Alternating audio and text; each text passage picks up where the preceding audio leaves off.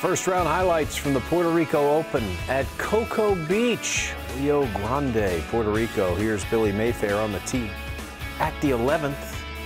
This is a hole that has been eating people up, playing over par. Not Billy Mayfair. Riding the wind in there, about 5 feet away from the hole. He would make birdie. He would get into 6 under par. He would finish the day at 5 under par. Here's Frank Licklider. This for birdie at the 10th. Knocks it in. That's awful nice. How about Alex Chayka, the defending champion, for birdie at the 12th? Also gets to 5 under par in his title defense. Another former winner here, Chesson Hadley, from off the green at 13. Perfect. A couple of years ago, he would have snapped at that. Got into 3 under. How about Luke Donald? Trying to get his game back in order. The former world #1 would make that to go to 4 under par there at 13. Aaron Baddeley from off the green at 15. This the par 5, third shot. Beautiful.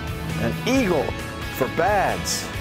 All the way to 4 under, not finished. A couple holes later, here he is for birdie at 17. And Aaron Baddeley would shoot 66 in the opening round.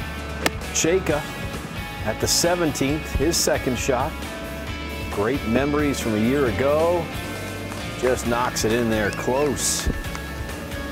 Chayka would make that to get the 6 under par. That would share the lead. Baddeley at the 18th, still not finished.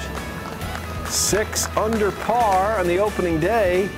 That was really good until this man got his thing going over on the other side. George McNeil for birdie at the 8th. And George McNeil would get to 7 under par, leading in the morning. Don't miss us on Friday at 10:30 a.m. Eastern on Golf Channel, second round coverage of the Puerto Rico Open at Coco Beach.